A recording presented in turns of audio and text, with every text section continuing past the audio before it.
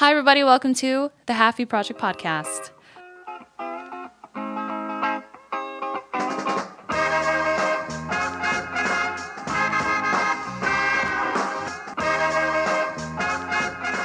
My name is Becky. Sitting across the table to me. Sitting from me on the table. Oh my gosh. This is getting off to a great start. Cedric Skysetti is over here. Yes, I am. Hi and welcome. Hello. Thank you for the welcome. You're welcome. Today, we're going to be talking about something we have not delved in yet. No. It may feel kind of random.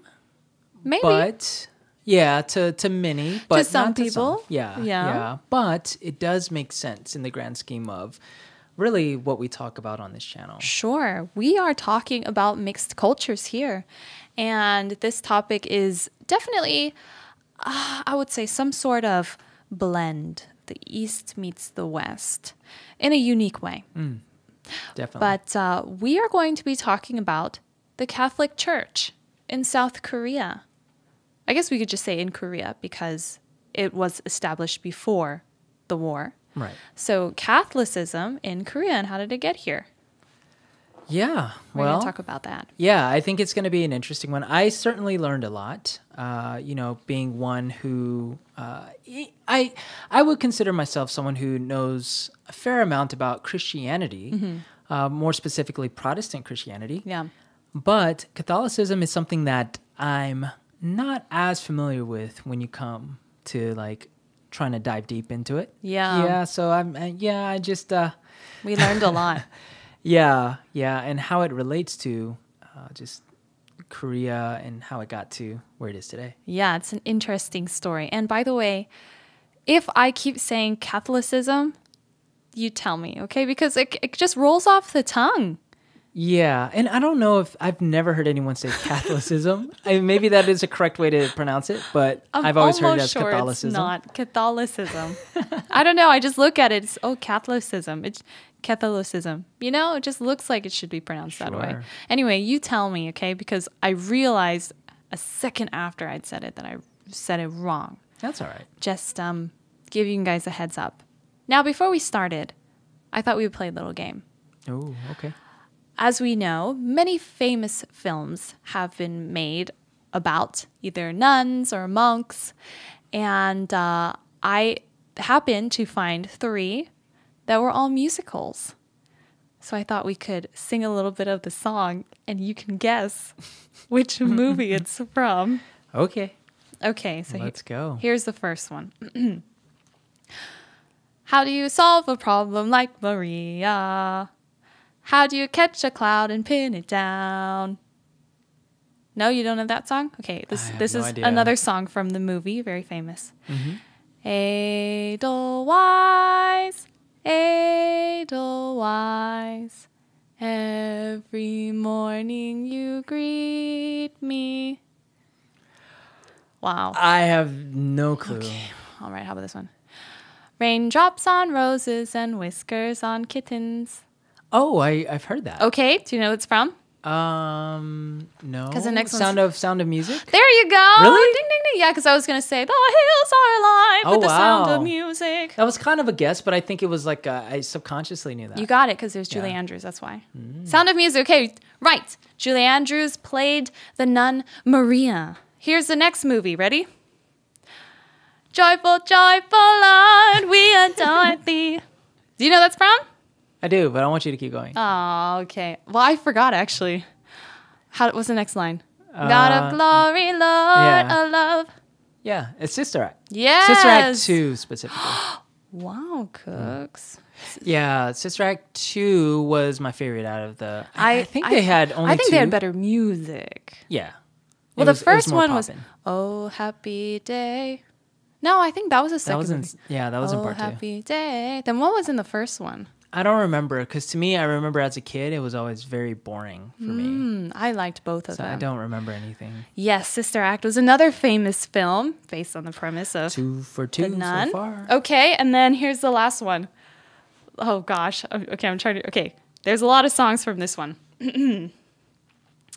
Look down, don't look him in the eye. That feels like was it a movie with Hugh Jackman? One day more.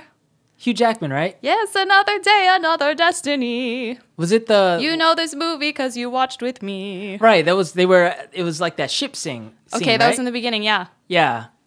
Oh, There's man. What's the name of the... pivotal character in this one. Not Mamma Mia. Les Mis? Les Mis! Les Miserables, right? Yeah, So I knew it was like a Broadway. Exactly. one, So yeah. Les Miserables is very, has the significant character, the bishop, who turns That's Jean right. Valjean's life around. That's right. Hey, we could just make a podcast singing songs from musicals. Wouldn't that be And fun? just have me guessing. And you just guess. You would not be able to guess almost anything. But you were course. lucky with these three because they're just so famous. Yeah, sure. I mean, I think the first one was more of a guess, but I low-key probably knew it subconsciously. Yeah. Yeah, but Yeah, Sister Act 2, I definitely know. absolutely. Well done. 3 for 3. So Catholicism has given us, I did it again. Catholicism. Catholicism has given us lots of fodder for wonderful movies. Mm-hmm. And it would make sense because Catholicism has been around for a very long time. It has. It is the oldest institution in the Western world. That's right. I read somewhere even it's been around for like 2,000 years. Right. Yeah. Yeah. So I would say shortly after the death of Christ. Well, Catholicism. Catholicism? I'm so sorry. Catholicism was originally part of the whole Christian sect. Sure. And then it happened to be schisms and schisms and schisms and schisms that broke it apart, which is now why we have a separation between the different types of churches. Right. Right. But Catholicism, yes, is the oldest institution in the Western world.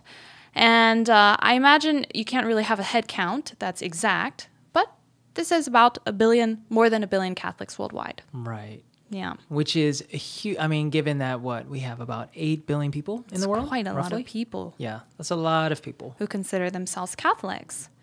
And another interesting fact is the Vatican City has diplomatic relations with almost every country in the world, including South Korea. Yes, it does. Yeah. So some things that Catholics believe, some of the basic beliefs, would be, I suppose, probably the most significant defining factor from Christianity is the belief in the Pope as the successor of Peter, Right. the first head of Christ's church. Right. Yeah. Yeah, because Peter is thought to have been really the first person who started the church. He's credited with that. It's because of that Bible verse, on you I will build this rock. Or you are the rock on which I will build the church, right? Right, which, yeah, exactly. That's what Jesus told Peter. And then in the book of Acts, at least in the canon of scripture that I'm used to reading. Yeah. So the church started with Peter in Acts chapter 2. And so the Pope is sort of just in that line of succession. Yes. And authority. Yes. Right. So the Pope has you can call it power. Others would call it sort of this divine authority that he's really the final say in terms of representing, Christ, representing God. Yeah. And, I actually read somewhere because I had to do a little bit more digging into like exactly what they believe, but he can speak infallibly on matters of faith and morals. But oftentimes he doesn't do that because, again, the Pope is the man. He is a man. He's a human being, which means he is flawed by nature. So I think there is a fine line that they're very cautious with, like whoever's holding that position at the time. But in theory, he can speak on those matters of faith infallibly. Yeah. Yeah. So pretty big seat to fill. It is. Yeah, and a pretty big hat to fill, too. I mean, you've seen their hats. I've seen it. It's pretty dope. But it is interesting to think that one man who hails almost always from the Western world, right, and has always been white. Yeah, to my knowledge. Yes. Has such say and power and sway over people from all over the world. Right. All different countries, all different cultural backgrounds. And yet this one religion can have a lot of weight in whatever the Pope is saying. Right. And this is something I was just thinking, like, wow, what if it's in direct opposition to some country's culture or traditions? Then what do Catholics in that country do? But it was just something I was thinking about. Right. Well, we're definitely going to find that out from the perspective of Korea. In Korea, yes. Yeah. I mean, but there are, a couple of things just to mention. Catholicism, that is, they do share the belief with Protestant Christianity that Jesus Christ is divine, the Son of God, and he came to earth as a man to redeem mankind through his death and resurrection, and to redeem mankind from sin. And I think where the divide sort of happens is on the Catholicism side. There's a little bit more of a devotion to the Mother Mary, who is believed to have been the virgin, the virgin mother of Mary. Virgin, I should clarify, not version. There's only one version. Yeah, right. Just one. Right. And so she has a special place in heaven where she serves as an intercessor between God and man, and mankind. I think more specifically to believers of the faith. Yes, I think so. Yeah, and I mean, among that, a lot of people know Catholics as meeting for Mass. They go to these big, churches or cathedrals, and they meet together. We call it, in Protestantism, church service, essentially, but it's like Mass for Catholics. Yeah. And, they have many different rituals and traditions that they follow within the church. And this is not, by any means a podcast about what they do and how they do it. It's more so just the implications of what Catholicism brought specifically to Korea. Yeah. Yeah. Very fair point. Yes, another big thing that still plays a major role in Korea today is the Catholic Church's condemnation of abortions. So you can see in Korea that still abortions are kind of, we don't talk about that. That's not allowed. And I have to wonder if the church had any role to play in that still to today. And then also, Catholics do believe the Bible is error-free, inspired word of God.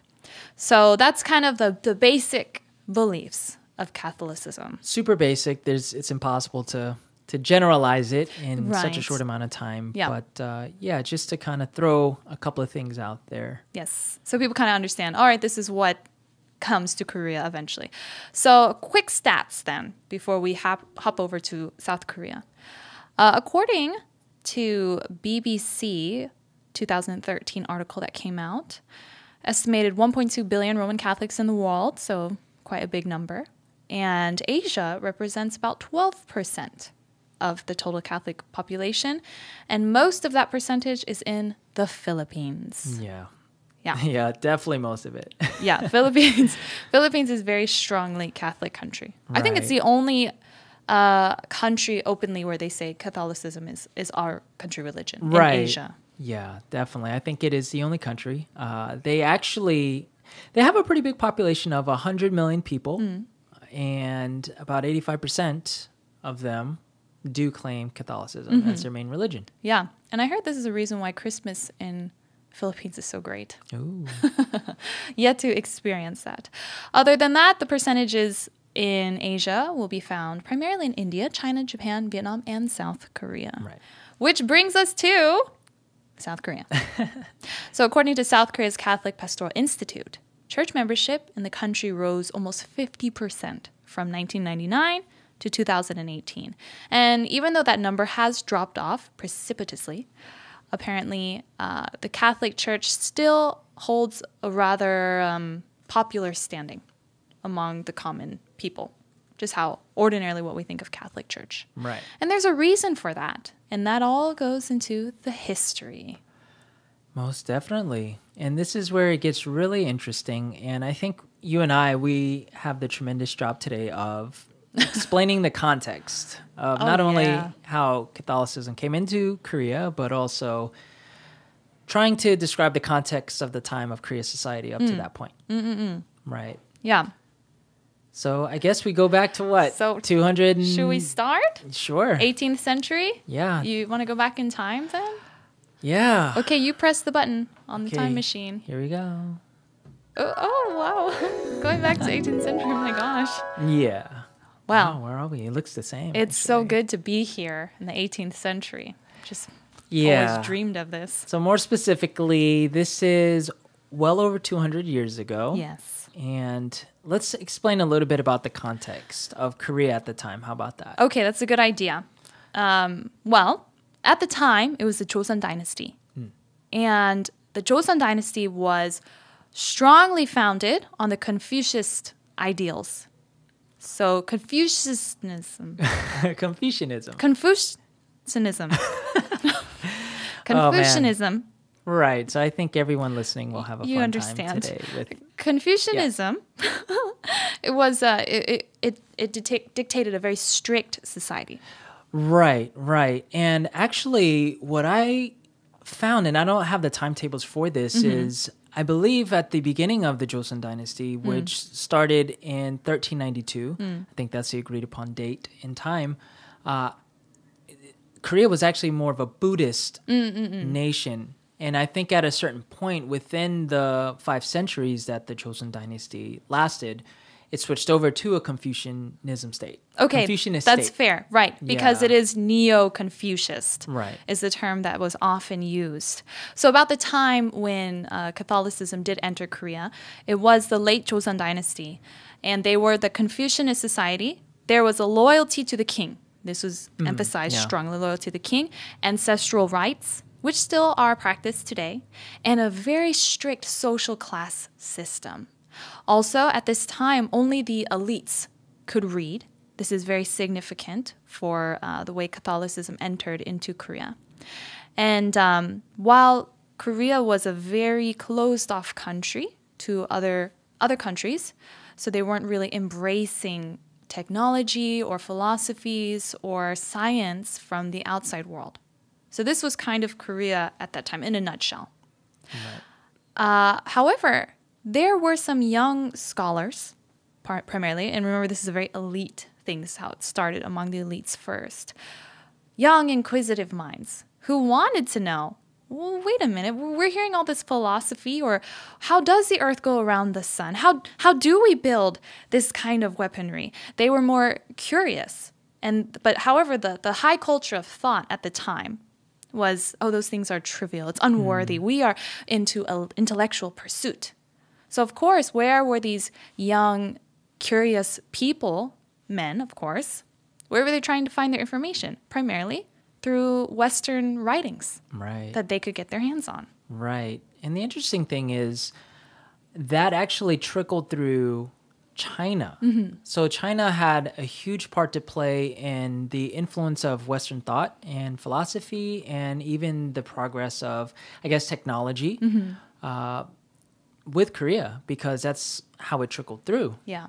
Yeah. So at the time, as you mentioned, you had the elite, what we would consider like the Yangban, and we mentioned this many episodes ago. We were talking about The this. more aristocratic society. Right. And the Yangban class, these were the military and the government official servants that pretty much had control and influence over every aspect of society. You had them, and of course you had the king, the empire. I'm sorry, I guess the king. Yeah. Yeah, for lack of way better. Boy, we're just great with words today. Yeah. We had the king, we had the Yangban class, Yes. and then you had pretty much everyone else, and everyone else illiterate, uneducated, living in rural, poor areas. Rigid place in society that you Yeah. couldn't go higher. No. Once you're in that position, you're in that position. Yeah, because you have babies, your baby's going to be in that position. Yeah. Grow up to be in that position. Yeah, so this is that sort of context at the time. But the Yangban, they were able to read, and they were the ones that were getting the, I guess, the books and the materials from China and the Western thought. Yeah. And these were the guys that were able to read it. Now, the thing is, you had the Yangban class, but you also had, different, I guess, age groups in the class. You had the older ones that were more experienced, and it's funny how history repeats itself, because they're the ones, imagine politicians who are like the old school politicians who they do things the way they've always done it. Yeah. You know what I mean? And they don't really progress with society. Yeah. You had the older class of Yangban that were like that, the elites, and then you had the younger guys that were more pragmatic and more progressive in their thinking. And so these guys, they share the same ideology generally, but it's like, okay, why do we do it that way? We're hearing stuff from China. They're like, progressing a little bit in this. Why don't we look into that? Yeah. But the older guys, they're like, nah, we're cool, because we just want to debate about stupid stuff and abstract stuff. Because apparently that's what they did. They just they just had all these arguments and debates amongst each other of, about things that don't really move the society forward. That's a fair point. And I think the young guys were just like, I think there's a little bit more to life. Because their eyes were kind of being opened. And this is not to say that people who were only in Korea, their eyes were closed. No. But as in they were getting influences and hearing this from the outside, primarily, you're right, through the writings that were coming through China, because Korea was heavily influenced by China, but they were closed off to the outside world otherwise. So the amazing thing about Catholicism entering into Korea was it was purely academic curiosity. Right. Because this was all under the umbrella of Sohak.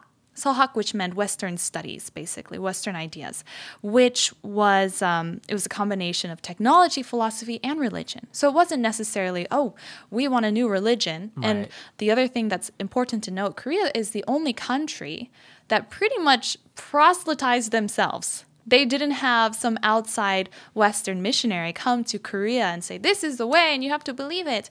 Really, it was just academic curiosity. They got their hands on these books. The religion was just part of it. Right. And it caught on.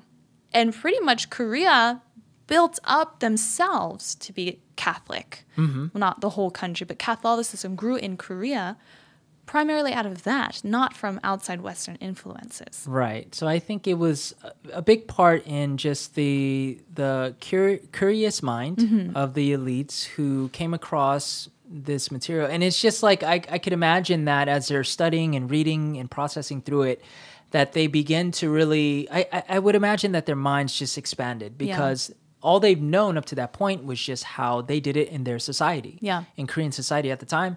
And after seeing just more of what's out there in the progress and the technology, including the religious thought and the philosophies of that, I think they realized it was almost like to them, I could imagine it was undeniable that there was something more or maybe another better way of looking at life. Right. And a different lens to look at life through. So I think that's what happened. So it wasn't like a forced thing.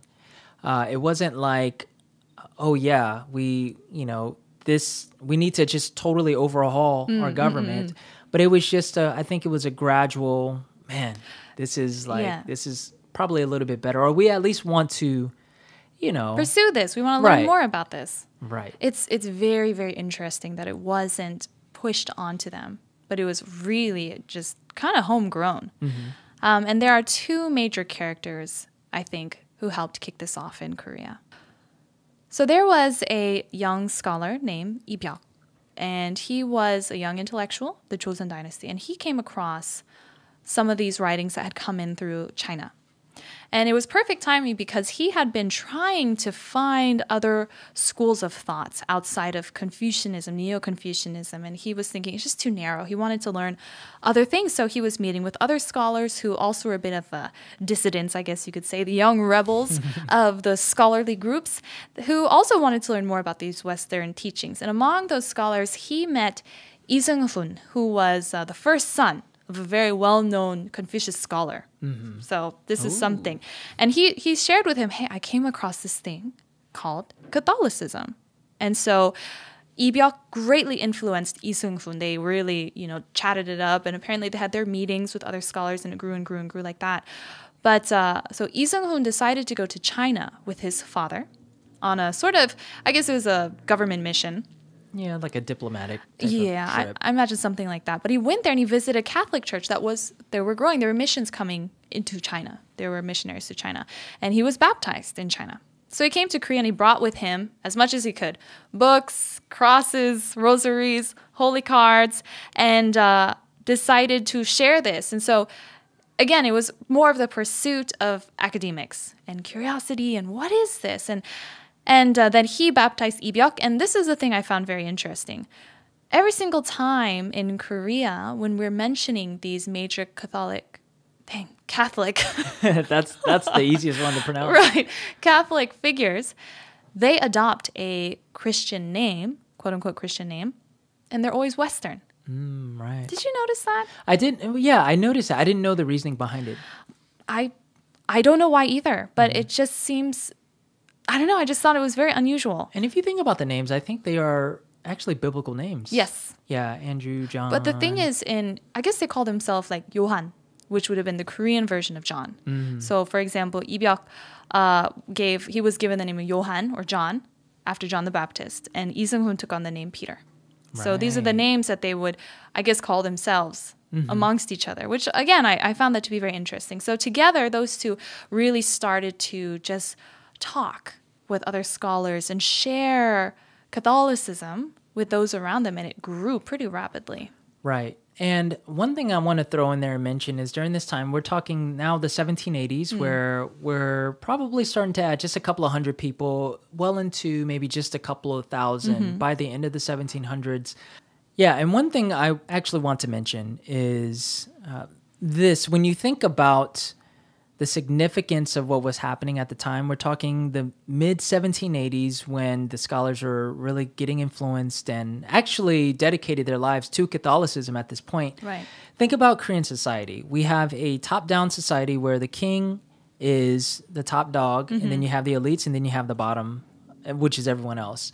So you have this separation of class, but in Catholicism, the significant part, especially during this time, is the fact that through the Catholic philosophy and the biblical philosophy, guess who is the king? Not the emperor at the time. Yeah. It's God. Yeah. You know, and not only that, but everyone else is pretty much level. Yeah. There's a concept of equality that existed. Right. And the significant thing is with the early Catholics, you can just imagine just a room full of people from both classes, essentially, the Yangban, who dedicated their life, and everyone else, just all in the same room, worshiping together, praying together. And this is something that was absolutely unheard of at the time. Yeah. And not even welcomed in Korean Right. thought. So this is why this is so significant and so, how can I say? Upending. Yeah. It turned the concept of what society should look like upside down. Right. For a lot of people, that was very attractive because in the system, the society that existed, there was no moving up. What you were is what you were. Some people live very difficult lives, and the teachings that they were getting from the Catholic Church or the Catholic teachings. Whew, I'm having a rough time.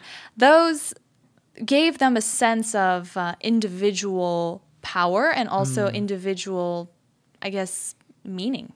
Right. Right? So it was very significant. It did shake up the society, and that is what led to the 1800s, early 1800s, the persecution. Yeah. So many people were killed and considered martyrs for the sake of spreading Catholicism because, of course, the religion clashed with these ideals of the society and it threatened the hierarchical system. And so they fought quite a lot for, I guess it was religious freedom. But in a way, again, in Korea, for me, it's almost like freedom of thought as opposed to religious freedom. And it just happened to be the religion that they fought for. I still haven't found quite, when was that crossover from, whoa, look at this Western way of thinking into this is a religion that we dedicate our lives to. Right. That's a very good point because I'm not quite sure if it was more just the fact that the religion brought an open mind to equality and the realization that we are all the same and we are all equal and God is the head. Versus, is it really that I'm so dedicated to this religion that I'm willing to die? Like, I don't know where the balance is. And maybe for different people, it meant different things. But I think ultimately, it was more just the, equality. And this is the better way of looking at life and looking at people. This is the I don't know. I think it brings a different perspective to human value because in the neo-Confucianist society, human value is basically what your position is, and that's it, Yeah.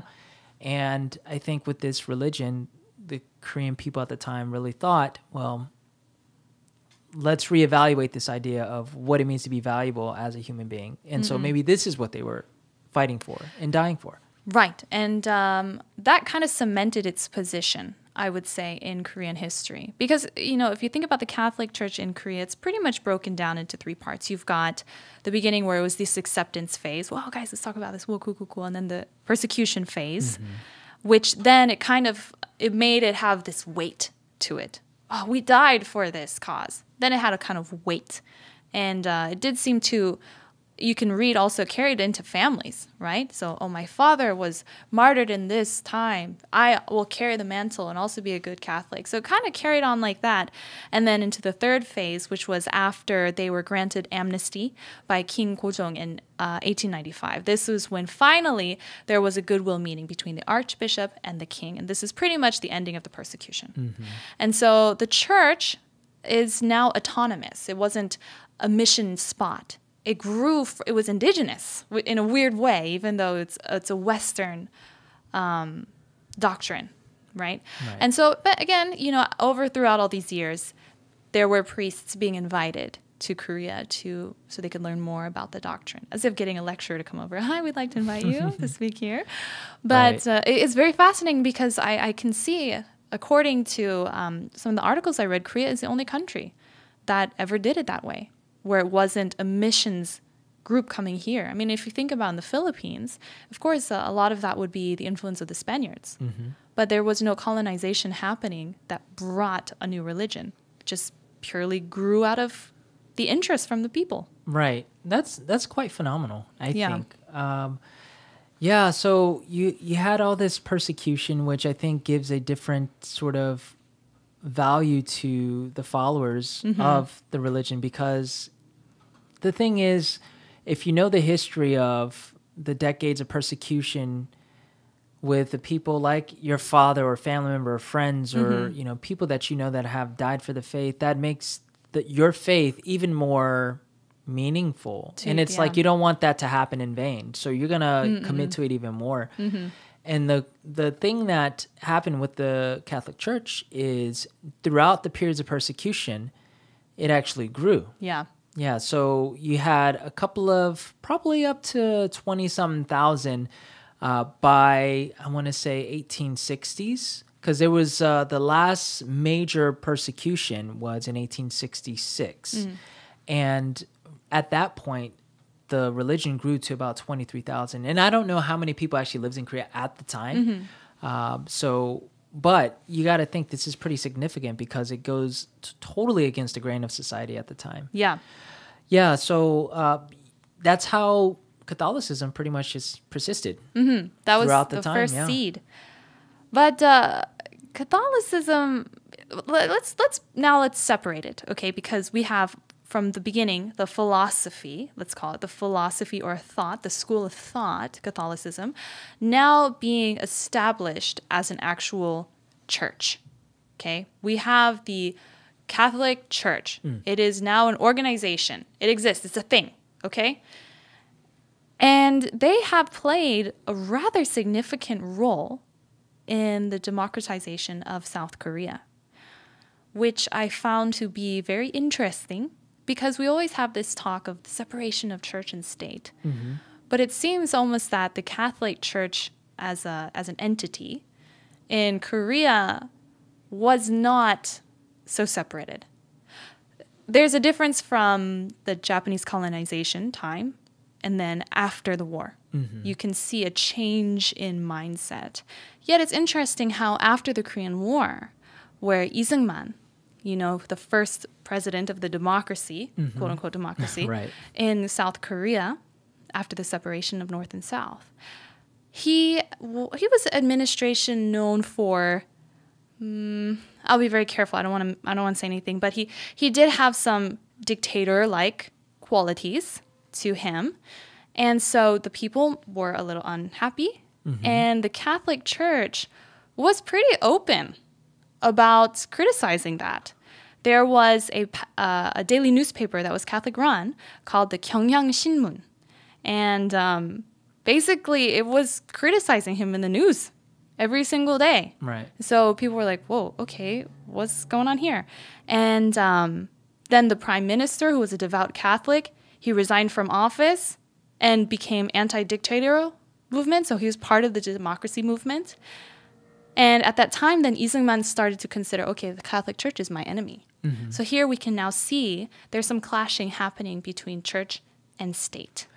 Right. And I know that, again, I want to be careful too, but Lee Seung-man was not shy in, punishing those that opposed the ideology at the time.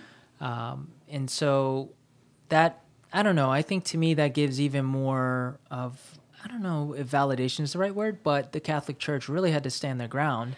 Yes. During that time. Yeah. And the fact that they remained vocal speaks volumes, because at that point they're fighting for what they believe, and they're fighting also not just, I don't think it was just for, and this is, nothing religious minded. Right. It seemed almost to be more for the people. Exactly. Right. And I'm sure the religious part had a part to play, of course.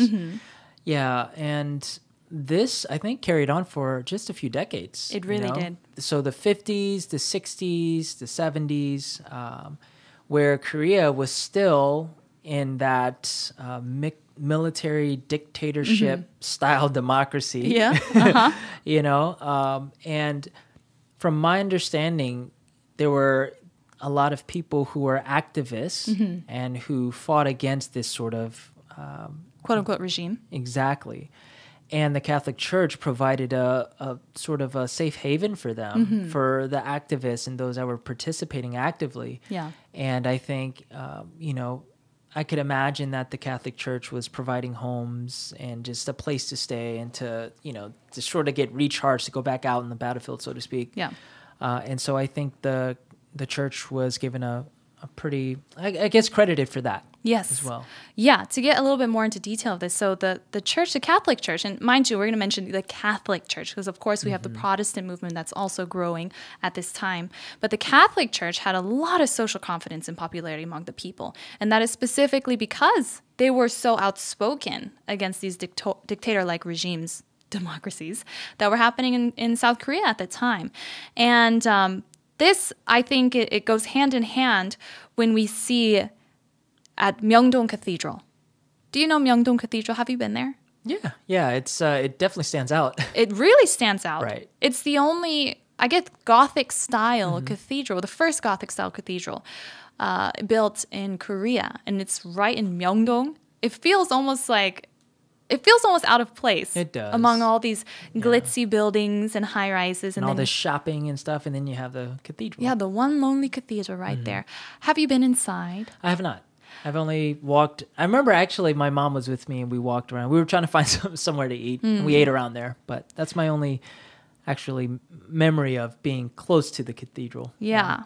It's easily overlooked, I'd say. And I think a lot of times people will see old cathedrals and be like, oh, what a stodgy old place. But Myeongdong Cathedral is really, really significant. And I remember it was a couple years back, before I knew any of this, a couple years back, I actually went inside the cathedral because I was feeling just really lost. And so I remember I went inside and I just sat in the pews and I was just feeling the air. And I don't know what it was, but I left and I felt, just so much better. Then I was doing my research and I was like, whoa, this is kind of crazy. Okay. So Myeongdong Cathedral, it opened a long time ago, 1898, but it was known as the center of Korean Catholicism. And it was the forefront of the democratization movement in Korea during the 70s and the 80s. Oh, okay. So we already knew what was happening in the 50s with Lee Seung-man. They were talking and all of that. And then the 60s, this is the moment, I would say, a turning point for the Catholic Church. 1969, Stephen King. I'm sorry. Oh my gosh. His name is Kim Soo-hwan. Yeah, wrong activist. Kim Soo-hwan, and his baptismal name was Stephen. So again, taking on the Western name. So Stephen Kim Soo-hwan was appointed as a cardinal by Pope Paul VI. He was the first Catholic cardinal from East Asia. So this was quite significant. Oh, who is this guy? Great. And he was really loved by the people, and he was at the forefront of the democracy movement, strangely enough. I don't think people usually associate the church with democracy, right? Right. I mean, at least I never did. for the Right. Catholic Church. Not in like an official capacity. Right. Yeah. But they were at the forefront, and it was Myeongdong Cathedral where things really clashed right there. So what happened was, again, in the 60s, 70s, and 80s, so we have, who is it now? Park Chung-hee. Park Chung-hee, he was, it was a military rule, basically. And there was a lot of industrialization happening. So Cardinal Kim Soo-han was really open about social issues and saying, we need to take care of the labor class, the labor workers who are suffering under this regime. And so he was a very prominent spiritual figure and promoted democracy, and he would challenge openly the government. And you could see his leadership was kind of a focal point. People really gathered under him. And then it was in 1987 in June where students then gathered outside of Myeongdong Cathedral to protest the regime. And apparently everyone was watching. And by everyone, I mean everyone, because I found a New York Times article from that date talking about what was happening. And so this is the quote that I pulled from the article. It says, the students had marched on the downtown area to lend support to some 400 hardcore militants who continued to barricade themselves inside the Myeongdong Cathedral, the center of South Korean Roman Catholicism. If the government tries to wait out the students, they give an impression of weakness, an unacceptable loss of face in this country. But if they storm the cathedral, they risk a breach with church leaders who consider the students to have sanctuary. So the priests and the church, Myeongdong Cathedral, and by the way, if you gotta look up photos of this, it's crazy. There's just thousands of people out there. And the demonstrations went on for a very long time. I went like 3 weeks or something. This was the democracy movement. This was a turning point.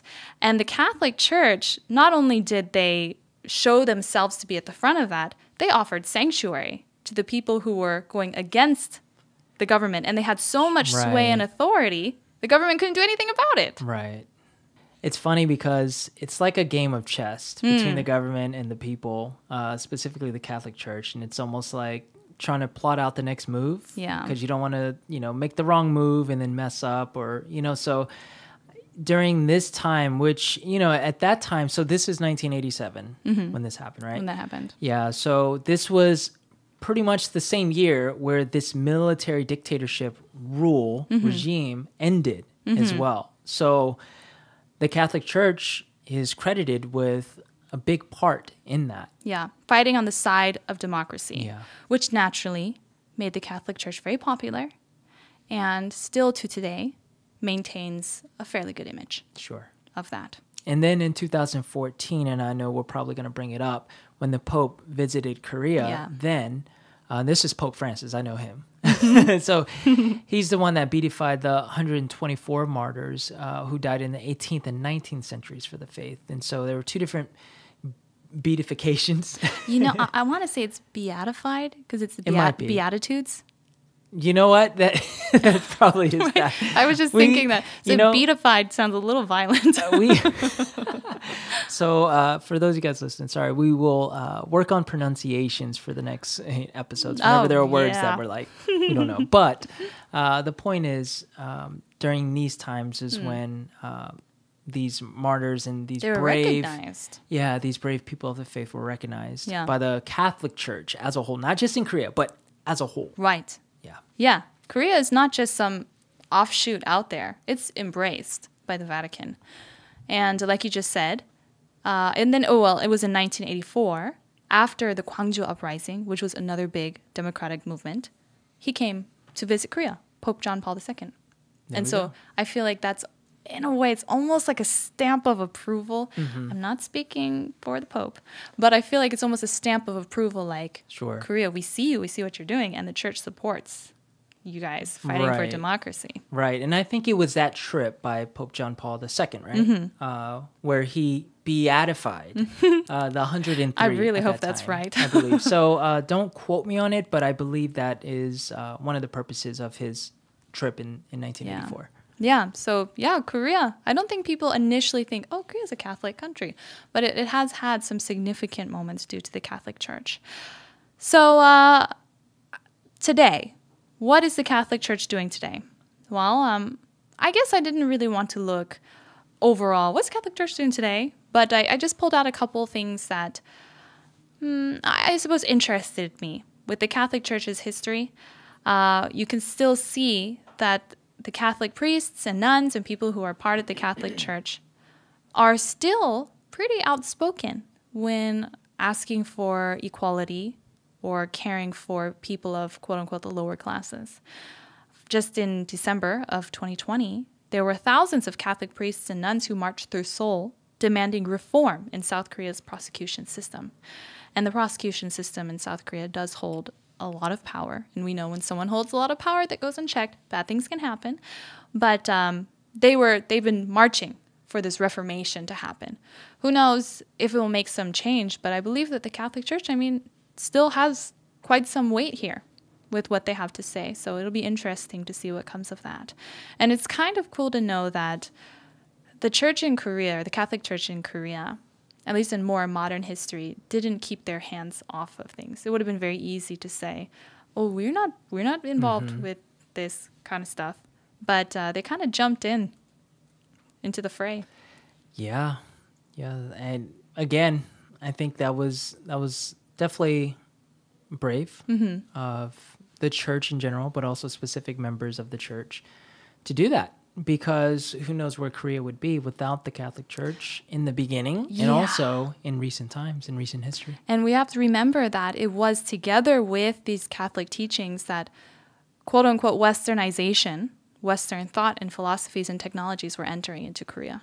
So perhaps if it hadn't been for such a keen interest in this religion, maybe Korea would not have developed as rapidly as it had at the onset. Right. So the final, I guess, there was one last thing I wanted to touch on. I was trying to figure out if the Catholic Church had been active after the Korean War with taking care of orphans, mixed kids. Did the Catholic Church have a big part to play in that? The only thing I'm aware of is Father Keen. He had I guess he was a priest from the States, I believe. And he came to Korea after the war. And he was just preaching to the people. And that's when he noticed in the back of his small church building, I suppose at that time, all these orphans kids coming in. And he thought at first they were American kids. And because I read some articles on him, and he was like, oh man, why are all the Americans coming to my service? I'm here for the Korean people. But then he realized that these were children who were mixed.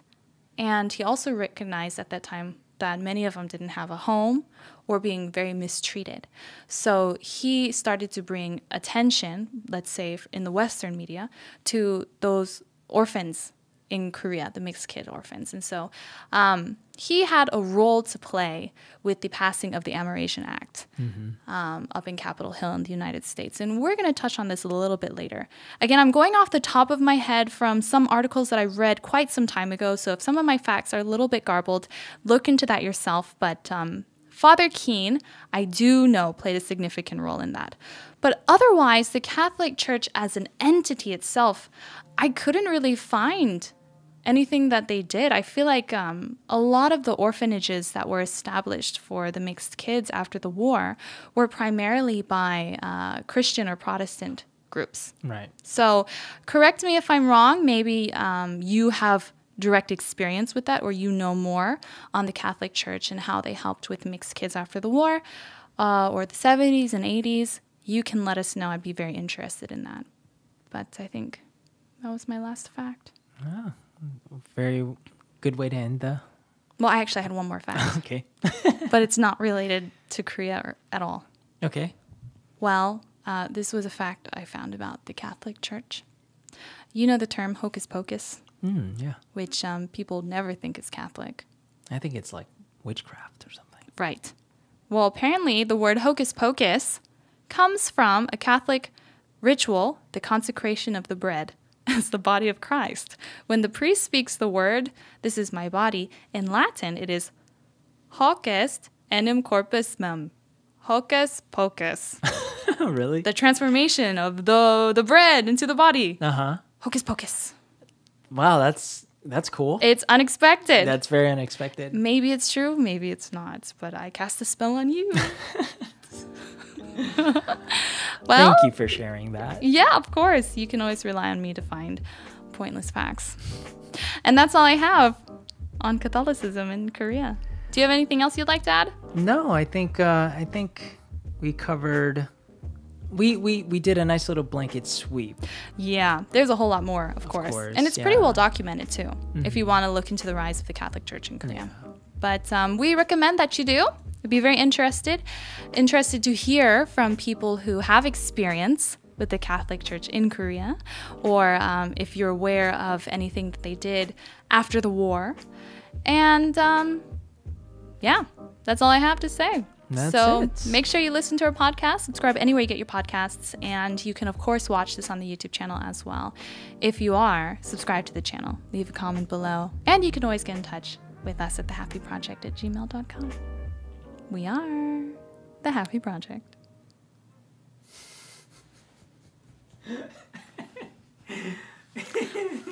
Why are you laughing again? You're so funny.